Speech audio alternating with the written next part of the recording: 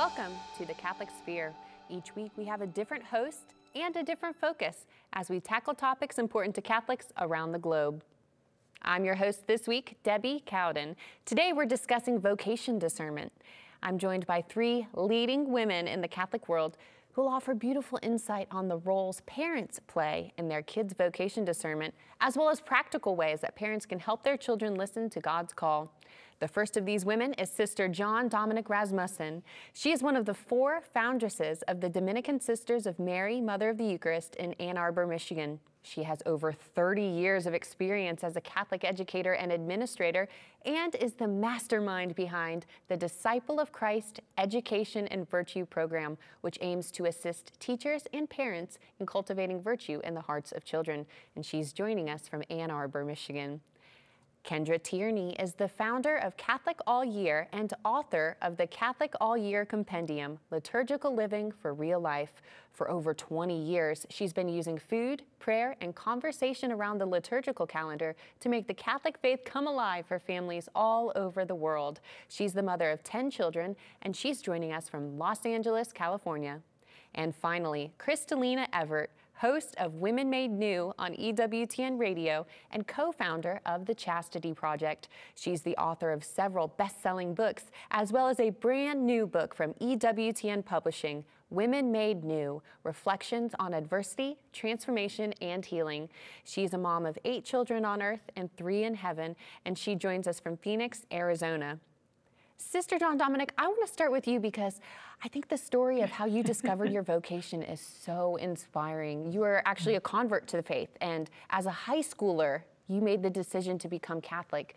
And in a podcast that you did a couple years ago with your fellow Dominican Sister Joseph Andrew, you two talked about how even though you didn't know much about the faith while going to a Catholic school, you had a deep desire to know God and know the truth, and that as a child long before your conversion, you prayed every day, I love this, "Dear God, show me how to love you more." Can you tell us how God answered that prayer through your childhood leading up to your vocation? Well, that's a great question, and obviously, if you look how I'm dressed now, that He did answer that prayer. So our prayers are answered. I would say that when I started praying that prayer, it really wasn't with the idea or even understanding what a religious life was, and or even the idea of what vocation was. I really began praying that after a time of fear when I was attending a Christian school and they were talking about singing the song about the end of the world, and I became afraid that I was going to be left behind. And then something from that fear, something stirred within me, asking God, show me how I can love you more. And God, God moves through these situations.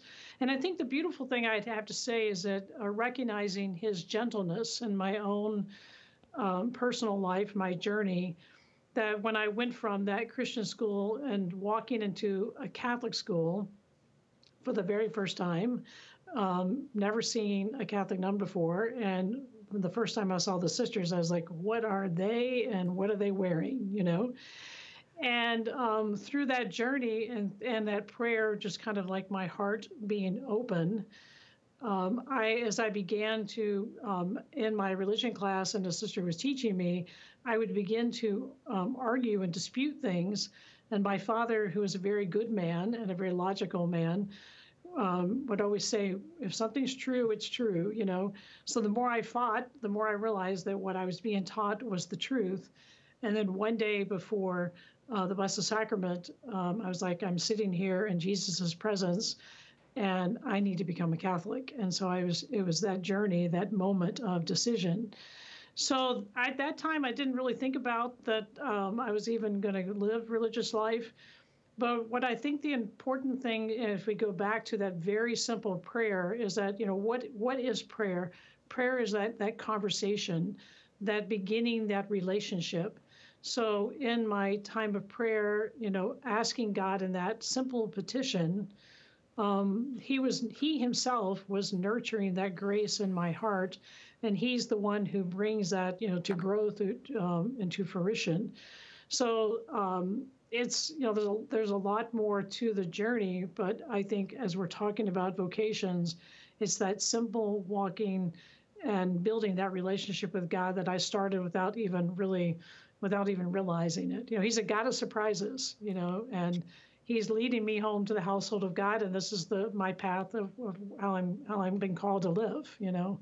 Amen. And a God of gentleness. That's so important for us to remember as we are helping our kids discern their vocation. Kendra, as we can see from Sister's story, God's gentle calling for us begins long before we even know what a vocation is. And you've made it your mission to bring the truth, beauty, and goodness of the Catholic faith into the home so that it can be lived and so that children can be in a place where they can hear God's call. Tell us more about how it's within the family, the domestic church, that those seeds of vocation are planted. Yeah, absolutely. I think my focus with my family is this idea of observing the feast days and the seasons of the church year, of the liturgical calendar in the home. And as we're doing that, we're encountering so many different saints and learning their stories, learning their struggles, and of course seeing that so many of them are priests and religious, and so to have that familiarity with that as an option, which when I was growing up, I knew there was such a thing as nuns, and of course I saw priests on Sundays, but I remember being in college, and the first time I saw the Carmelite sisters in Alhambra, I pulled up to a church up here, and I saw them walk across a crosswalk, and I was just amazed because I'd never seen it, and there was just such a beauty there, and I want to make sure my kids don't have that experience of waiting until they are young adults to be able to consider that as a vocation. So we make sure that we talk about priests and religious, and we make sure that we get to know them also as friends. We have our priests over for dinner. We still see those Carmelite sisters in Alhambra, and we go to their events, and we make sure that that my kids know them as people and not just as ideas. Well, right, because Kristalina, statistically speaking, the most common vocation that our children will be called to is marriage, and that is the one that they probably see the most of. So what are some ways that parents can not only model a holy marriage, but then also introduce their children to the vocations of the priesthood, religious life, chaste single life, and develop that familiarity? I think the most important thing parents can do is let them know they were made for a mission, a purpose, and a plan. And every person walking on this planet, God has a specific plan for their life, and he has a plan for your life. And it's built in us. We know it. Like, there are people watching this right now that are miserable in their jobs, in some relationships, and things that they're doing because they're not supposed to be doing it. They're not supposed to be there, but they're not listening to that small, still voice, that guide that God does give us. And I try to put things in ABC terms for my children that they can get it, because they're very literal, right? Especially when they're little. And that your conscience and that small, still voice is almost the compass for heaven. So just listen. Every time God says something, no matter what, listen. If you're not doing something you're supposed to, you need to listen, because God's trying to protect us. And it will avoid a lot of just drama in one's life. And so just be very basic with our children. I remember my 2-year-old came up to me, no, 3-year-old came up to me. He's like, "Mommy, why is God a light bulb?" And I said, "What? What do you mean a light bulb?" And he goes, "Well, he's the light of the world. So why is he a light bulb?" And that's what we're dealing with. And just be very literal, very just ABCs with your kids. And even as they're older, so God's not intimidating, but that he's very loving. He's here, he's with us. And that prayer is a conversation, not just something that, the big almighty God way up there that just looking down on us and judging us. No, it's a person. And we need to make our religion very accessible and easy for them, that we don't overcomplicate it, and just kind of one step at a time language. Amen. And what you said so beautifully and succinctly, listening to that still small voice. And then what Sister John Dominic said, that God show me how to love you more. It's just incredible. We as adults tend to overcomplicate things, but it doesn't always have to be that way. And sister, over the past 25 years, your order in Ann Arbor has grown from just 4 sisters to over 150. Your mother house is at full capacity, and the average age of your sisters is only 32 years old. So what is it about the Dominican spirituality and the charism that is so attractive to the women that you're seeing entering in? And what are the common themes in these women's vocation stories? Yeah, that's beautiful. That's a wonderful question. And I think it pulls from actually what both of them have retouched on, just the exposure. We talk about with each of the religious communities that there's a particular charism. And for us with Dominicans, it's truth, it's veritas. We contemplate and we give to others the fruits of our contemplation. And I think in our age, one thing that a lot of the women that are attracted to is that we do have, Eucharistic adoration. This is where a lot of young people, when they have that exposure to that time of adoration, they're experiencing an interior peace that they're not finding anywhere else. And when they come for a discernment retreat, we have all-night adoration. We make the consecration to Mary, and each day we renew that as a community. So you kind of bring all of these together, and that's something that's appealing to the young women that are coming to be a part of education, to raise up, a generation of people that are, understand, what adoration is, understand the beautiful devotion to Mary, and this understanding of truth. And I think what, we understand when we expose them to the lives of the saints, all of us, we all have a purpose, that we're all searching for something. And what we see in the lives of the saints is that there's not a blueprint of what it means to be a saint. It's following how God is leading them. And in religious life, there is that particular charism, and we're not called to this life to be miserable and sad. It's a call to be joyful and happy, because that's how God created us, intended us to be. So understanding these charism, understanding these lives of the saints, and recognizing that in your children, they may be drawn to the poor, they may be drawn to study or intellectual life. Then you can kind of direct them to that charism the more you understand that. So I think the beautiful work that both of these women are doing can help parents direct children if they come to them with that question and saying, I think my son or my daughter may have a vocation. Where do I start? And then from there, sister, if I could ask you a follow-up question, what is the formation process like when you have the novitiate and the postulancy? How are you helping to develop the attunement to the vocational call once a young person, or maybe even an older adult, has discerned that maybe they might have a vocation to religious life? What does that look like for the Dominicans in particular? Yeah, that's a great question. I love how you use the word attunement, because, it's really like we really have found that more and more we need to accompany the women even before they enter the community, because oftentimes, like myself, they may be the only person in the family that's Catholic or maybe even practicing their faith, and they experience a lot of resistance from their parents who may not understand the call.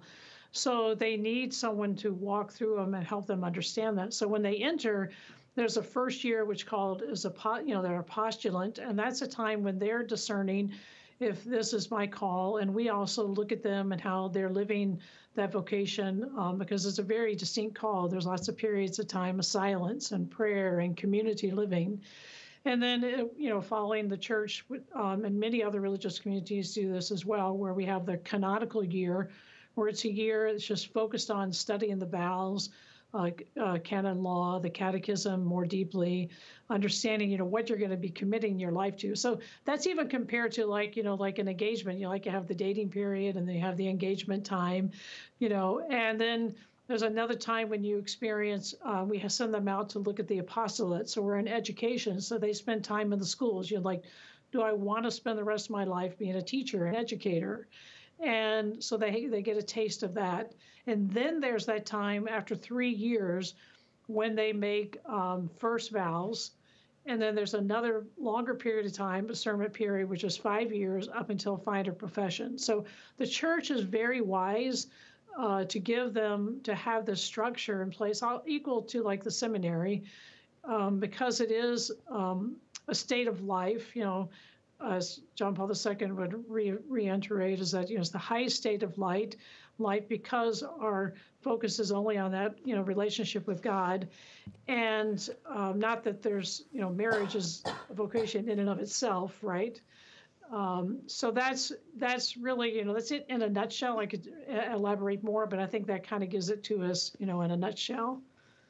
And we could have several shows that just cover what the process is for becoming a religious sister, for entering consecrated religious life. I hope that maybe one day we can, because it's a great discussion to have so that people can learn more about what is involved, because for so many, they just don't know yet, and we hope to remedy that. Well, Kendra, we know that there are so many distractions out there in the world. There's noise, constantly being pounded with stimuli due to technology. It's all around us and all around our children as well. So what can we as parents do to cultivate an appreciation for and a desire for the stillness and silence that's needed to hear God's call, particularly as we've discussed in Eucharistic adoration? How can we cultivate that appreciation?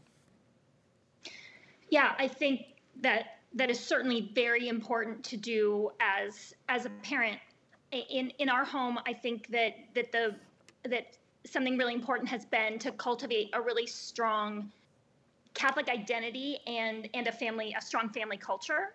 So my kids don't have the expectation that we're going to do things the way that other people do them. We Tierneys just do things the Tierney way, and that sort of covers a lot of the questions that come up. Why can't we do this? Why can't we do that? Why do we not eat meat on Fridays? Why do we observe Lent? Why can't I watch that movie? It's just because, it's because that's how Tierneys do it. And so I think in the same way that kind of prepares them to live a countercultural life and hopefully to really think seriously about what their vocation is and about what marriage and family life would look like, but also what religious life would look like, and to really think about if they are called to the priesthood or religious life with the strength that comes from, I've been living my whole life differently than other families, differently than what I see on TV or in the movies, and among friends at soccer.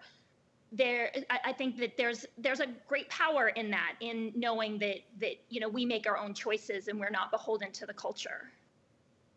What a beautiful perspective. And like we had discussed earlier, the family is the place where our children are receiving that first good news about their call from God. And Kristalina, though, we know that the devil hates the family. He hates the priesthood. He hates the church. And he will do anything that he can to get in the way of a soul responding to their vocational call.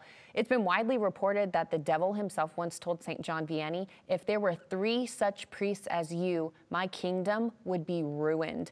Tell us more about the spiritual battle that is raging and what parents can do to fight for their children and fight for current priests and religious. I feel like spiritual warfare is a topic most people are a little intimidated by, and it's because of Hollywood and Exorcist movie, and it's just a little overwhelming for people. But at the end of the day, we are in a spiritual battle, if they want to recognize it or not.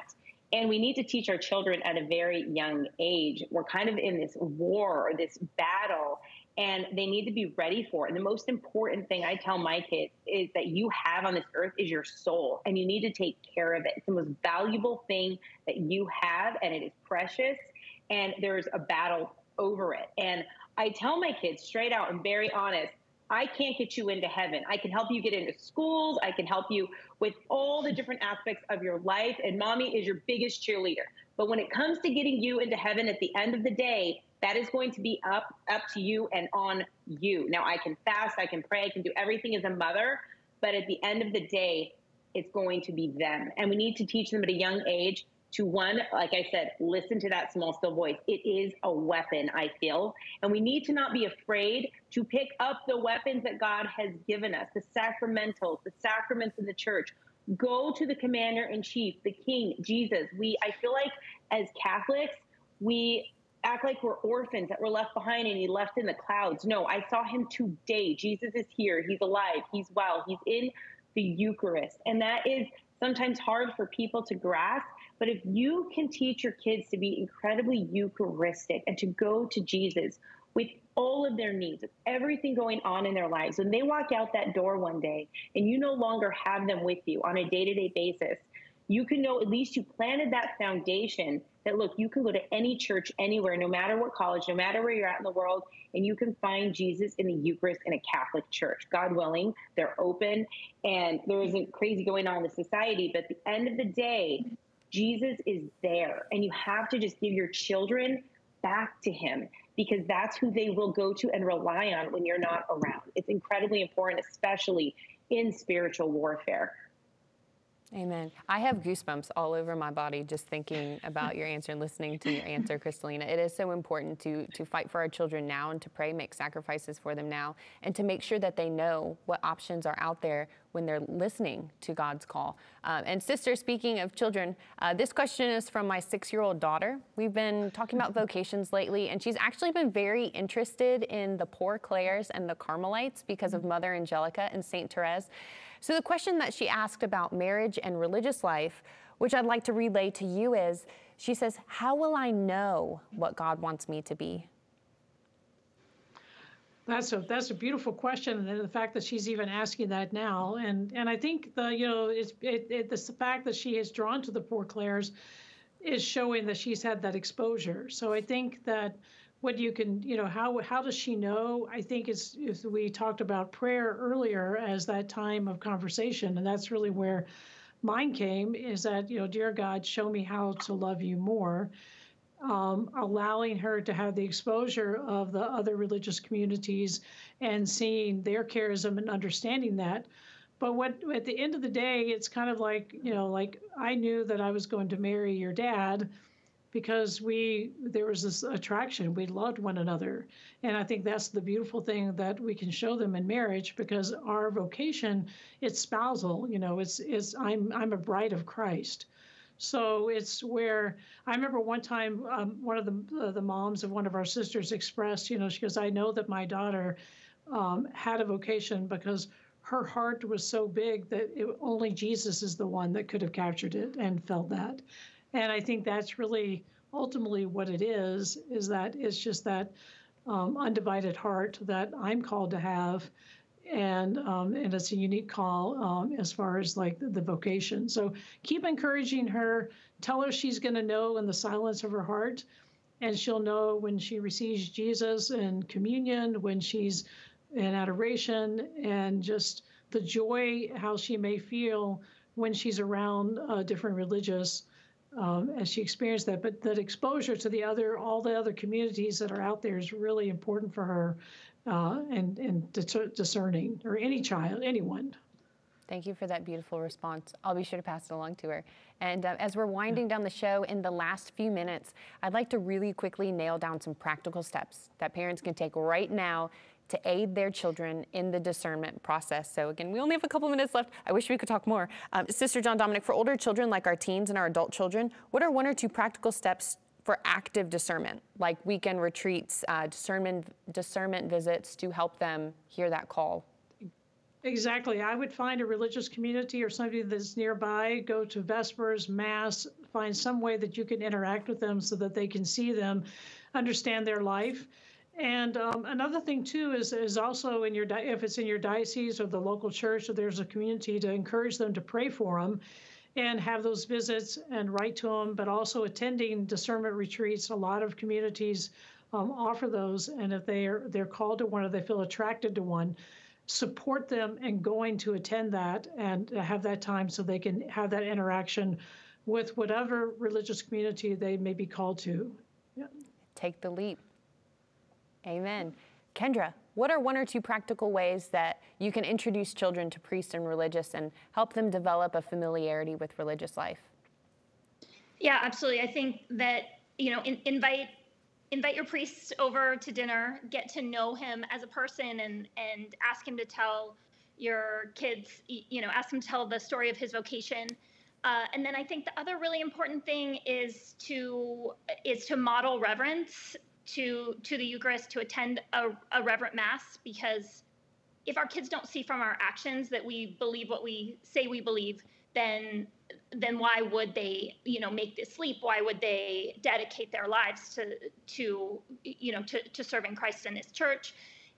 They have to believe, they have to see that we believe, they have to see that the priests that they encounter actually believe. And so I think that, two pieces, that community and hospitality aspect, and then just really showing reverence to what we believe. Perfect. And Kristalina, one or two specific ways to pray for your child's vocation, and then to help your child pray for their vocation too.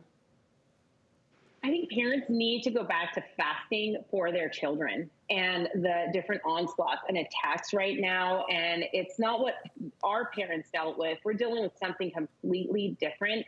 And to also let your children know that it's going to be hard, because our world constantly is telling them everything should be easy. It shouldn't be this hard for you. But you know what?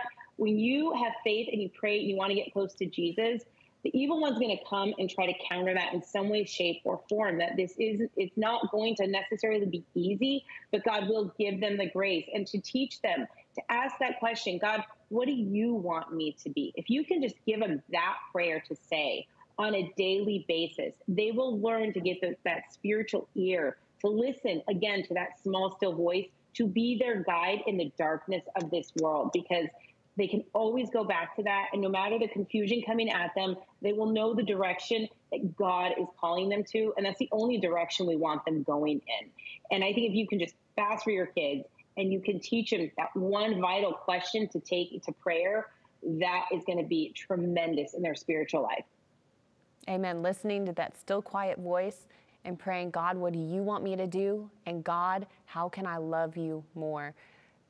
Ladies, this is such an important topic, and I am so grateful for your insight today. And I just know that with the wisdom that you shared and the practical steps, you are really helping families to nurture those seeds of faith for our future vocations, for future priests and religious, future chaste singles, and also future married couples. So thank you truly from the bottom of my heart for joining me today. And thank you for joining me too. I hope that we get to see you next week on Catholic Sphere.